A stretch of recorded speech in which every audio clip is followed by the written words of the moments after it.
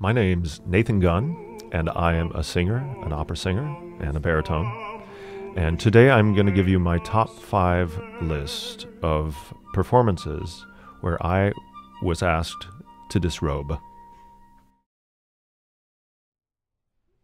My number 5 is the character of Rio Lobo in the opera Florencia en el Amazonas.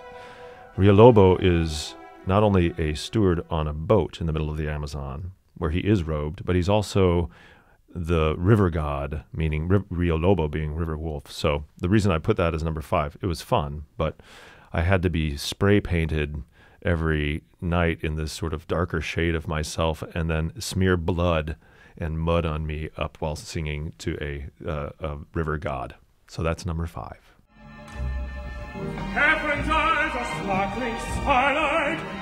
Number 4 is the character of Clive in An American Tragedy. That was opera by Tobias Picker, libretto by Gene Shear, and based on the novel, the famous American novel.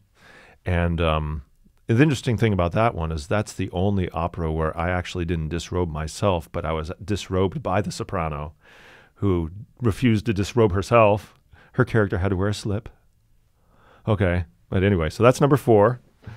Number 3, maybe it should, no, it's number 3, is Father de Laura in Love and Other Demons by Peter Oetvisch, based on the Gabriel Garcia Marquez book.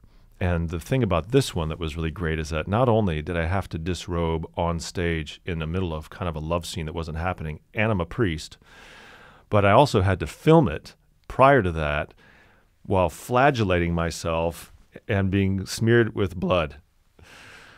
That was a good one. Okay, so that was and in love with a 15-year-old girl. Okay, so that was number, what was it, number 3?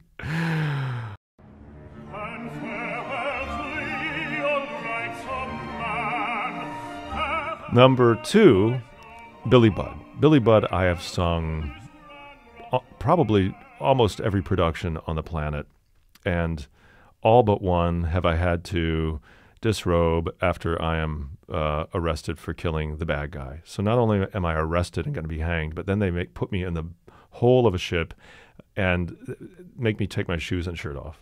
It's not particularly fair. But so that's 4 out of, I think 4 out of the 5 productions that had to happen before I was hanged. And number 1, I make this number 1 because this is the beginning of all of the baritones and operas having to take their clothes off, was the opera called Iphigenie en Tauride in 1997, directed by Francesca Zambello. And 6 months before we started, she said, now you're going to, at the beginning of this opera, you are going to be soaking wet and stripped down to your waist. Your friend Bill, he's going to be in like a loincloth, but you'll have some pants on, and they're going to strip you down, and then they're going to tie you to a rope and beat you. So if you're worried about it, go to the gym. And of course, they sold out all their opera glasses, and it kind of began the whole bear hunk thing, or as I like to prefer, hunkatone. My name is Nathan Gunn, and those were my top 5 choices for performances in operas where I've had to disrobe.